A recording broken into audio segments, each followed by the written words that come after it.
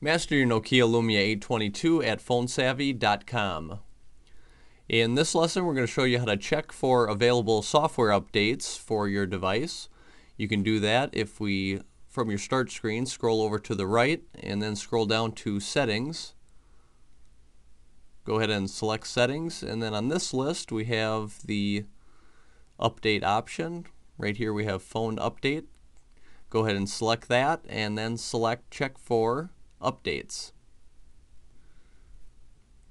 You can also have it checked to automatically let you know when updates are available and automatically download updates if my data settings allow it.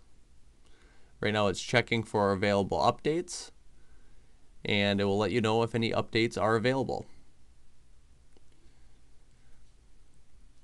If you want to learn more about the Nokia Lumia 822, visit phonesavvy.com.